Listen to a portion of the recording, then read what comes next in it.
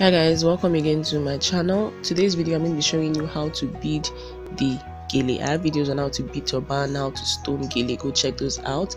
So yeah, without further ado, let's get started. You're going to need bead, flat bead by the way, not the ones we use for the turban video. I got this one for 500 naira. Then you can get the smaller packs for 100 naira.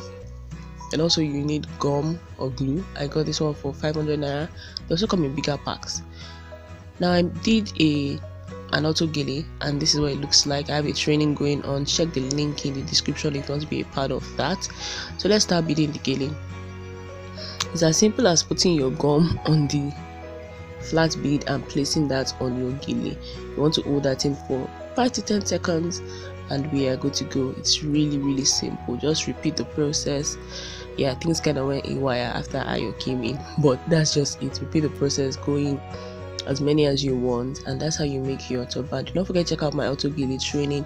Link is in the description and I'd love to have you around. Bye guys.